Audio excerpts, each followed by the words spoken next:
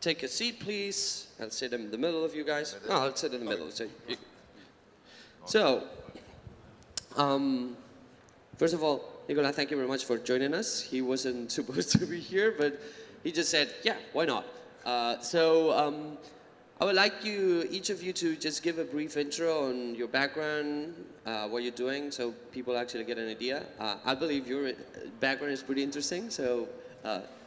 I think everybody knows, mostly the Lebanese attendants know. I was previous Minister of Telecommunication of Lebanon from 2011 to 2014. But currently I'm the chairman of the UK Lebanon Tech Hub, who runs an accelerator program amongst other things, and I'm here under this capacity. They've told me you're the coolest minister they've ever had. That's what they've told me so far, so pretty honored to have you. Thank you very much. Sami, please. Yes. Hi, everyone. Thank you for coming today. So my name is Sami Abu Saab. Originally born and raised here in Lebanon, spent a lot of time here. Got my engineering degree from AUB as a computer and communications engineering. I did work in Lebanon 5 years. Then I decided to go to the States and pursue my MBA over there. So I did go to UC Berkeley, and that's where the whole thing started. Excuse me, you went to Berkeley? Yes, I did. Go Bears. Hey. Boo, man. Sorry. Awesome. Yeah, sorry. So I did go to Berkeley, did do my MBA there, and that's where the whole startup journey started for me. I did have a startup. We didn't do really well. We kind of stopped at some point and missed on a big opportunity to raise like $1.2 million. After that, I went and worked for Skype for a bit, for like 3 years. And after Skype, I just returned to Lebanon like 5 months ago to run Speed. So today I'm the CEO of Speed, and we're like having a lot of great stuff happening. So looking forward to tell you more about that as well. It's pretty awesome. I was just talking with Sami before, and I was telling him, you know, you and I look like brothers, and you just said you went to Berkeley. Me too. So it's like, whoa, that's amazing. Theo, please. Hello, everyone. My name is Theo. I recently joined the startup ecosystem in Lebanon. I worked in venture capital with US companies for the past 6 years.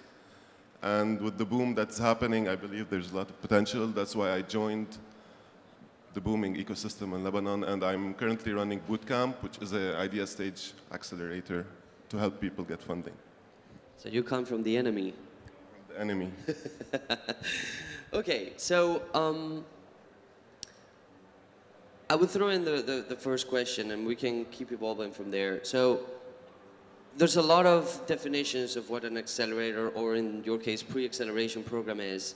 So why do we need them in the first place? I mean, is this just a copycat kind of phenomena that's happening all over the world? And, you know, because the Americans started the first accelerators, now everyone wants to have their own accelerator? Or are they really useful, and for what? The best would be to ask the startups who are going through the accelerators how useful they are.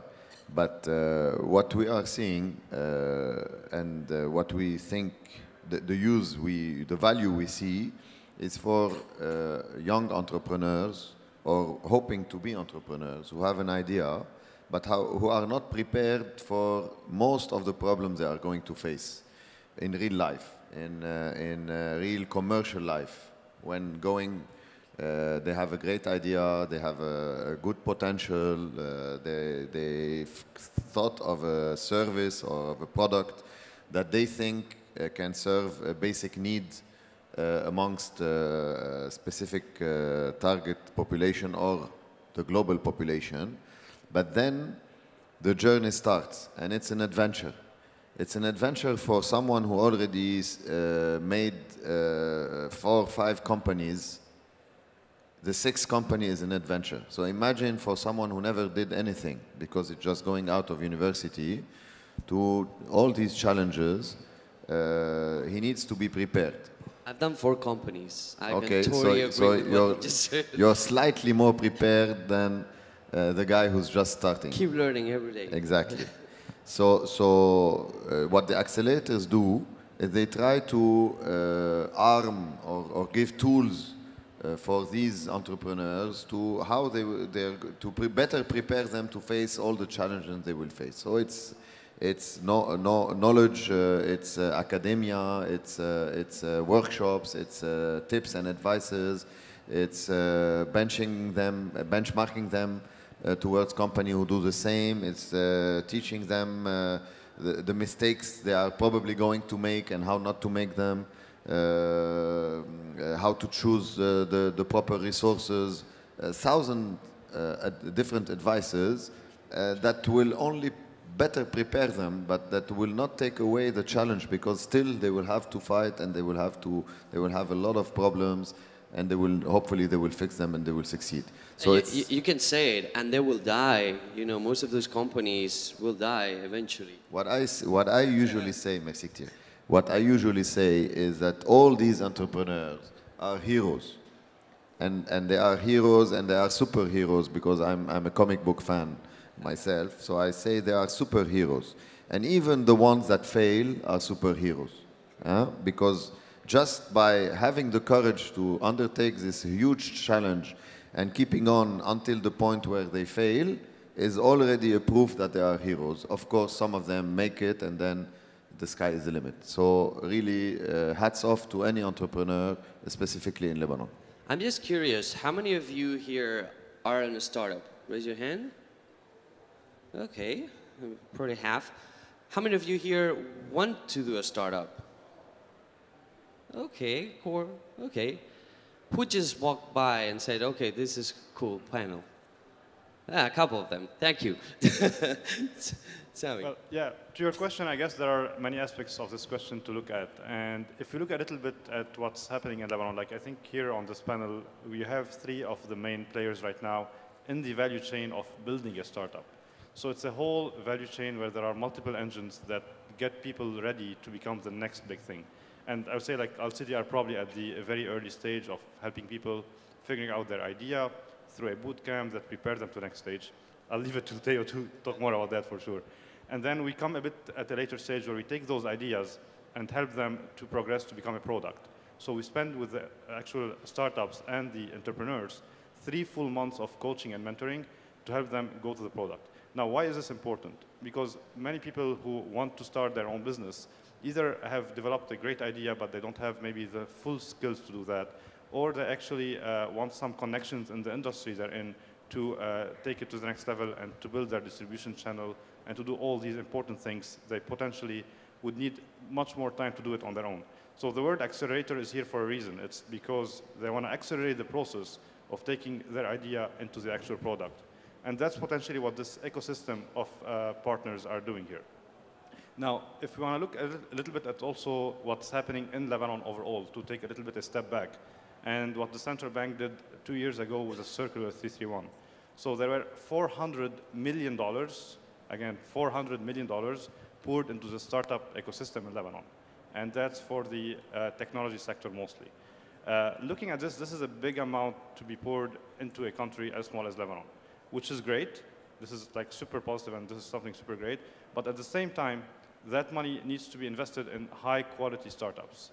And this is the reason why accelerators could help anyone who's at a VC level or later stage investment to build a pipeline of really high quality startups and entrepreneurs that are capable of developing and building the next big thing and to grow it and scale it up worldwide.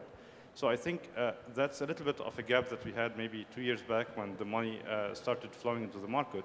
But I think this is what we're trying to achieve here, all of us together, is to help that money gets used in the best possible way by having higher quality startups going to the VCs, and then later on having maybe better exits and better return on investment for the central bank and for the Lebanese economy and for the taxpayers potentially. Now, I'll tell a little bit also what we're doing at Speed, particularly that's important. So we have a 3-month program, yes, and at the same time, we have a lot of mentors. Some of them are local, and some of them are also international. I personally tried to bring with me some of the connections I had in Silicon Valley, in Skype, in Microsoft, Amazon, Facebook, Google, you name it. And the reason why these are important is not just for the brand names they bring with them. It's because they have experience at something that's really big scale. Like, we're used here to a small market. We're only 4.2 million people. No matter how big or how accomplished your solution is, it's probably going to attract a small number of users because it's a small market. you definitely want to be thinking more like MENA region and even global. And that's where the experience and expertise of such mentors come into place and fills that gap for those entrepreneurs who are maybe born and raised in the country or have only exposure to this region of the world. This is why this is super important for them to get to meet those people, learn from their experience, understand how things work at a global scale instead of just being focused at, I think, a bit of smaller scale. So I think that's a little bit how I see the accelerators contributing to this market and also to the Lebanese economy at this stage of the circular kind of investment. Okay, and why do we need pre-acceleration? Well, if we take back the question 1 second, it's why is there an accelerator in the first place, and why are we copying the United States, to be specific? The point of an accelerator is, as its name suggests, it's accelerating something. And I believe it's accelerating the process of being an entrepreneur. What would take an entrepreneur on his own a lot of time and a lot of energy and a lot of mistakes in general to learn and to become at a phase where he is ready to take his product and develop his product to a point where he is ready for a big investment and big growth and scalability is being condensed into a 3-month process of intense coaching, mentoring, help. That's in the case of speed. But to take it back a little bit before that, to be able to enter speed, you have to have a business idea that is developed to a phase where it's, even if it's an idea, it makes business sense. And a lot of people come with ideas that either are too big or too idealistic in a way, or they come with ideas that are too small. I mean, the first thing we say at Bootcamp is forget Lebanon. Not as forget Lebanon as a place to start, but forget it as a market. It's a great pilot market because we're tech people who are very innovative, who are very willing to try new things. But as much as, if even you take the whole country, that's 4 million people. So the first thing is people need to think a little bigger than Lebanon. But the issue we face also is that I think a lot of people think, okay, not Lebanon, I want to make it big. But what's the natural step outside of Lebanon? The natural step is the region, but that's the problem, I believe. A lot of people think, okay, we shouldn't focus on Lebanon, let's focus on the MENA region. But then I tell them, why not global? Why not directly global? Why are you focusing on the MENA region? I think there's this friction that stops Lebanese people thinking, no, we're not good enough to compete on a global level. I want to take my area, my secure little area, which I believe is a very big mistake. And a lot of teams that come here are facing this. And we're trying to help them understand that, no, they are good enough. And with the partner programs, whether Speed, whether UKLTH, whether us, we're preparing these teams to think global. We don't want to compete on the MENA region. We want to be able to say we're producing global startups that are competing on a global stage. And I believe the talent we have and the passion we have from the entrepreneurs, they can do that. Okay, so this actually prompts me to my next question, and you kind of have answered that, which is when you receive, so there's a bunch of startups here. So what are the one thing that when you talk with an entrepreneur that's trying to get into the program, what are the red flags that you go like, no, you're not material for an accelerator? And which ones are the green flags that you go like, oh yes, this guy has, spark in his eyes, we want them? I'll answer this one. So potentially, like when we start looking at the startups that apply to speed, the thing we look at is the team. This is like the number one for us. Number one criteria is the team. So some of the red flags we've seen with startups we got, so in the first batch, we got maybe 100 plus applications, and we were able to choose in the beginning like 7 yeses and 5 maybes. The maybes, and this is where the red flags actually came up. Either they're not willing to commit full time for 3 months. So what does that tell you? That tells you that the entrepreneur's life does not actually depend on that startup. And that means that they probably would not invest their full-time energy and effort to actually make it happen. As is in the previous panel, entrepreneurship is not a hobby. Exactly. It is not a hobby. Like, this is something that should be a dedication full-time. Yeah, you might fail. You're taking a risk. But if you're aware of that risk and you're willing to fail, you better take it to the end, not take it halfway. So that's one thing. Like, the commitment is key. We never take a startup that's not willing to commit full-time, at least for the 3 months acceleration, where they can do the bulk of the work and build their product. That's number one. Number two is we look at also startups who own their platform. You cannot be in a technology startup and you don't own your platform. Like, you have to be the one who's developing the platform. You have to be the one who's able to actually go through the code and fix the things whenever that's needed. So some of the maybes we had were actual really good ideas, and they also had some revenue, some of them. The problem with them, they had outsourced their code to a third-party developer, meaning that's going to take them a lot of time to go back to the developer, change the code, and come back. You cannot be in a lean startup and moving fast and you don't own your code. This is not possible. Like, forget about the startup if you're actually not building your own thing. I have a question. How many of you here are developers, actually? Raise your hand. Few of you are developers. I'm actually surprised. I asked this yesterday, and there was like, yesterday that we had 2 hands up. So what happens with the people that don't know how to code? So there are actually programs in the market that can get them to code. I think Lebanon is doing some coding school. There are also a lot of graduates here, but they're not staying in the country. Like, if you talk to maybe Berry Tech around here, they tell you that by the end of the summer, of every class that graduates from AUB, for instance, 80% are already outside the country. So I think there is a problem in retention and keeping the talent in the country. This is something that's tough to do at this stage. So I think, yeah, we have a scarcity of developers in the country. That's true. So Nicola, how do you retain that talent? What are the things that you see that don't make sense to you and make sense to you? I think retaining the talent depends on the success of the whole ecosystem. The salaries will get higher, the talent will be more appreciated, and then the success story of the whole ecosystem of a specific startups will make even any employee or any talent dream big and dream to be associated with success. Because at the end of the day, money is not the only motivator. You are motivated by being part of something successful, of an ecosystem that is... After 4 companies, I can tell you that, don't do this because of the money. Exactly. We're always poor. Even when you make money, you'll spend it on your next venture, so... Exactly.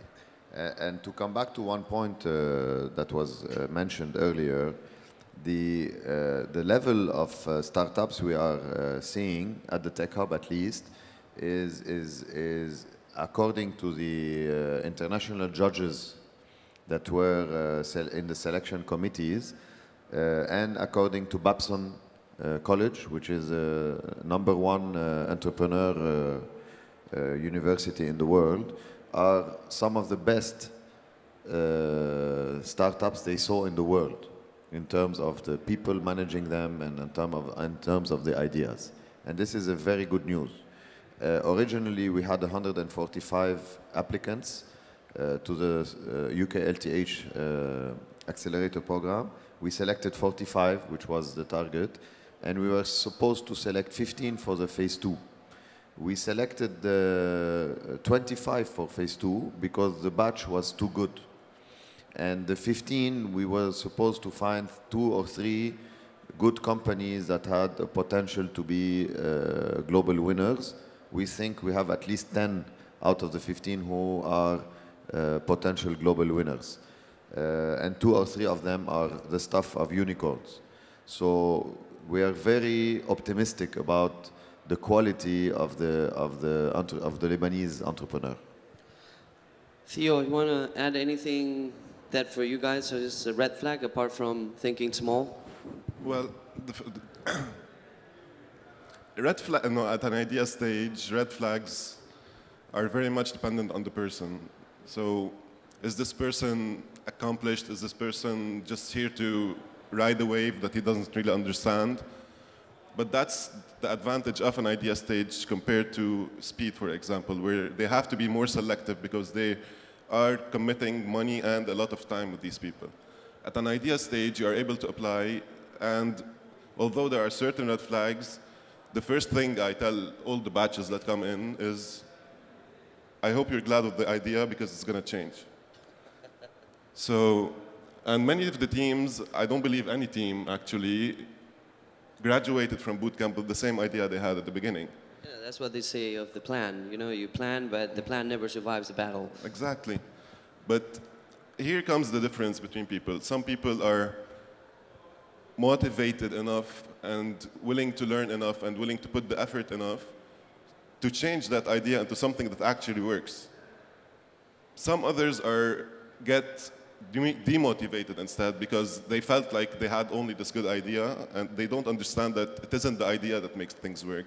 It's actually you working on fixing that idea to become a real solution to a real problem. But other than that, I don't believe in red flags. I mean, you could say dropouts shouldn't be part of it. You could say you're targeting more experienced people. But I believe as an entrepreneur, and with the way things are moving, everything is moving so fast and improving so fast that the only important thing, I believe, is that you are willing to put the effort and to learn everything as it goes along. It seems so easy. It seems easy, but it takes a lot of effort and you have to be patient. But I think you touch on something that's very interesting, which is one of the critical aspects of acceleration and pre-acceleration is receiving or having entrepreneurs that can cope with feedback very easily and can adapt quickly. So I'm wondering, this is my first time in Beirut, so you guys are my guides here. So how do Lebanese people, and in general in the MENA region, take feedback? Are they stubborn? Or are they easy to steer to new paths? I think... Be honest, come on. When the things are objective, it's very hard to give feedback. And everyone becomes very defensive. No, like, how do you know? I mean, I know my idea is awesome. I've asked my friends or whatever. So I always tell, your mama is not a market. So basically, when you go into a process that requires actual validation from people who are facing the problem and are they willing to solve it. And when the feedback comes, it's like reality hits them.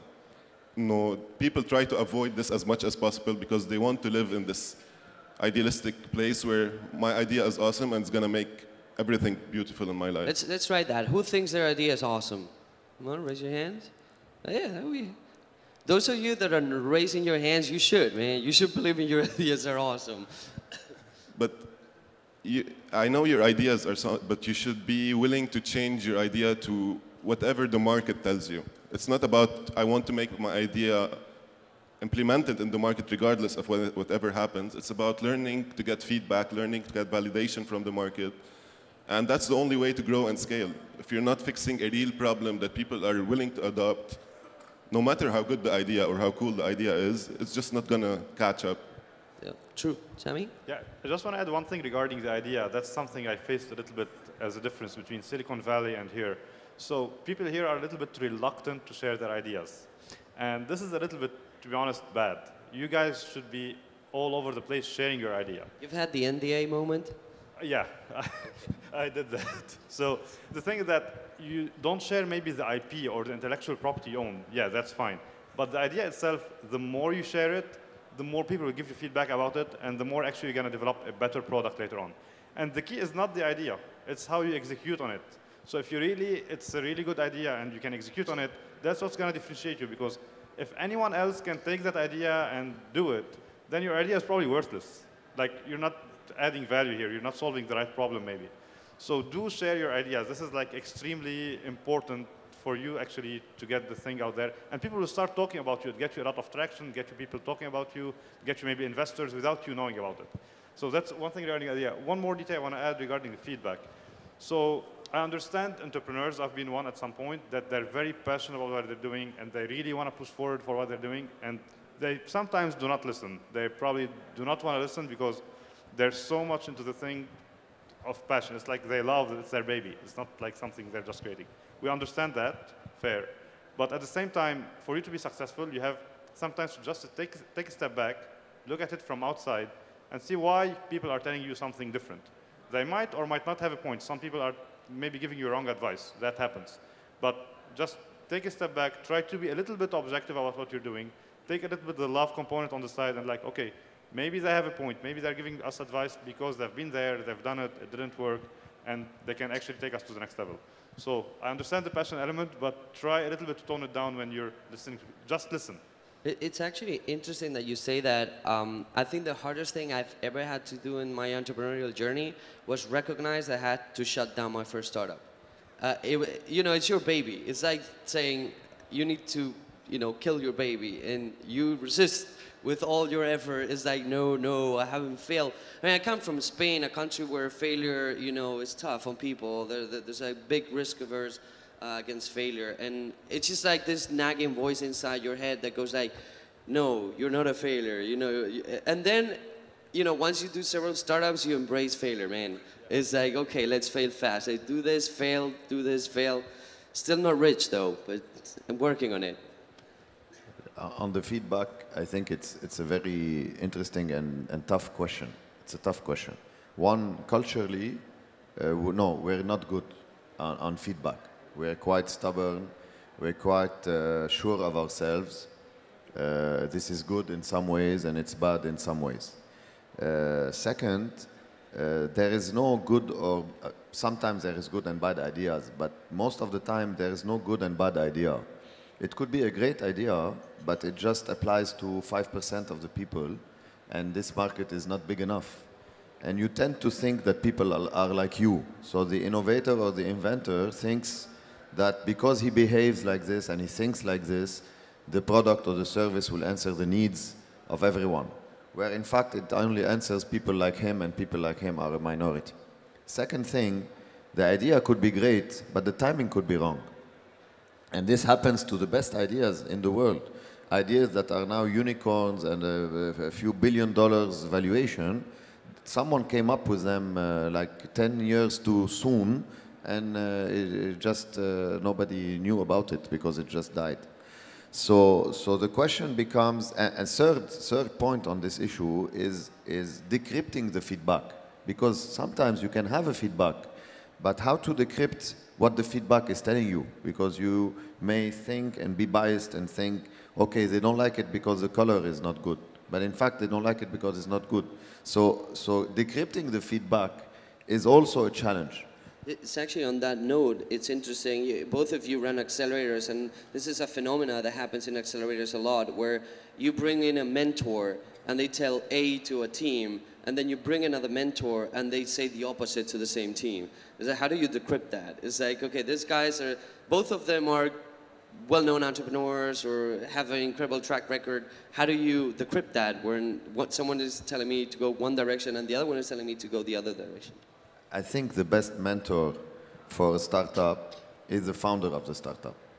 He's the best mentor. He just uses the feedback he's getting from the mentors as if he was getting them from consumers, and be as much rational as he can be. So the enemy in this is the emotion. If you can take out the emotion and be just rational, you'll be able to decrypt any feedback you're getting, whether it is from a mentor or from a user or from a friend.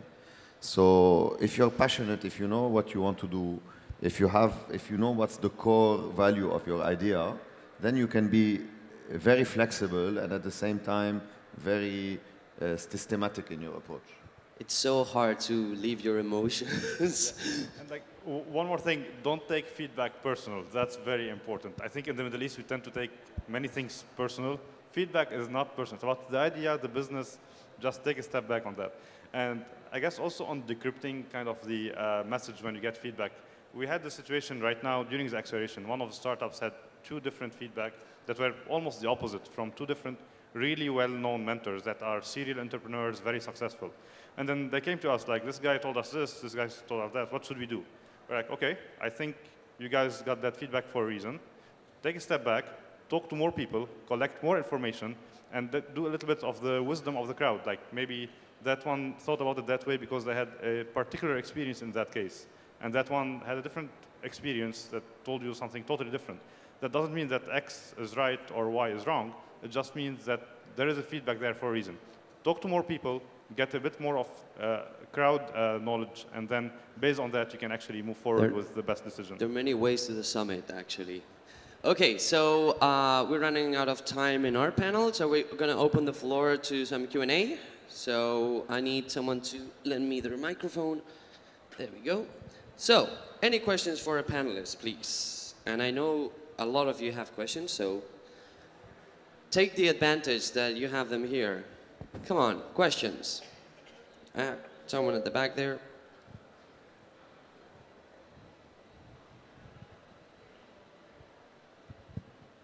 Hey, thanks a lot. Good to hear you all speak today. I wanted to know, so you say, and I agree with you, that doing a startup is not a hobby. You need to dedicate all your time to it. It's long hours, it's cup noodles, it's like sitting in a room with 3 guys for a long period of time or more. What do you, what's your recommendation, or what do you offer as accelerators or pre-accelerators to those teams who may need to work to provide, they don't have enough cash to just sustain themselves, to invest their time into the startup. They may need to have a side job. They do this at night or at home. What's your recommendation or support there? Well, this is exactly what we're doing at Bootcamp. Our program isn't full-time, nor is it you have to quit your job to come. The point of this isn't because we don't believe you need to do this. It's because you need to validate your startup before you commit to your startup. The whole point of the Bootcamp program is to make you build your business idea, refine it to a point where once you pitch in front of Speed or once you pitch in front of any investor or VC, you are confident enough in your idea, you have validated from users, and you are willing to take the plunge of, once I take my investment, I'm confident enough in my startup that I have to quit my job to be able to make it work. Because nothing works part-time. No big startup in the world was built from 6 to 9 or on the weekends. Yeah, from Speed's perspective, we also offer...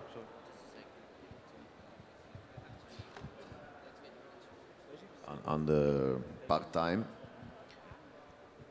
I don't think anyone thinks that he can actually do a successful startup part-time. What probably some entrepreneurs think is that they can start exploring the idea and developing some steps of it part-time. And this is not unacceptable. What's unacceptable is to think that you can have a big startup, successful startup, by just doing partial effort. This is impossible. So it really depends on the expectation and on the realistic approach towards time commitment and the phase you are going through your life. So I won't discourage people who want to explore in a part-time manner some ideas and launch some strings. But once it gets serious, for sure you have to be 100% committed, or else you're jeopardizing the dream you are working for. And one thing that we offer at Speed, so part of the acceleration, we offer a 30K injection in cash, and we do allow the founders to take part of that as a salary to be able to actually complete and have a normal life. We don't want them to be staying on the street. We know they have expenses. They might have a house to live in and these kind of things. They need to eat. So that's part of what we allow them Entrepreneurs to do. don't eat, man. They don't sleep. They have to eat. No, we don't. We breathe in stuff and then we do our thing. There is a funny story actually about one of our startups. There is one guy who actually does sleep in this accelerator. So there is a lounge we have, and the guy's last name is Naba. So the lounge is now named after Naba. It's Naba's lounge because he actually sleeps there to be able to finish the product as soon as possible. Okay, so we're going to take one more question. And I'm sorry, I have to go. Nicolas, well, then we'll take 2 more questions. Nicolas, thank you very much. Please, big applause. Okay, question there. There we go. Okay, well, you guys mentioned the importance of being global and having global startups, but what opportunities? I know there's UK LTH, which does offer exchange programs to the UK, but what do you guys plan to do to bring the startups in Lebanon and actually bring them on a global scale, maybe through exchange programs or spaces around the world? Let's make it short so we can get as many questions as possible. Okay, just one quick note. This is part of the bootcamp teams. They're one of the finalists here. Yeah, he's in the top 5 teams that are in the idea stage. Woo! Just a quick mention to understand why this guy is here. He's a 20-year-old kid that not a kid anymore. He's an entrepreneur now. But when he first came to bootcamp, he had a very basic idea and worked so much on it that he's here now. And I knew he's gonna be someone when, a few days ago, he was preparing his pitch and he was telling me, "Can you listen to my pitch?" I was like, "Okay." And it's like, "No, wait. I want you to destroy my pitch." And that's the feedback that, I want to be better. Let me know how to become better. And that's why he's here. Woo! Just That's very true. I heard his pitch yesterday, and it was one of the best ones. So. very quick answer to your questions. So we have actually a partnership with 2 big accelerators in Silicon Valley. And what we're doing is that we're giving the opportunity to our startups to apply there. And if they get accepted, we're giving them actually a grant, not in return for any equity, to go do a 3-month acceleration in Silicon Valley with one of the top accelerators there, like not any random one. And they have also another opportunity to go do like a 1-month Silicon Valley immersion with our program.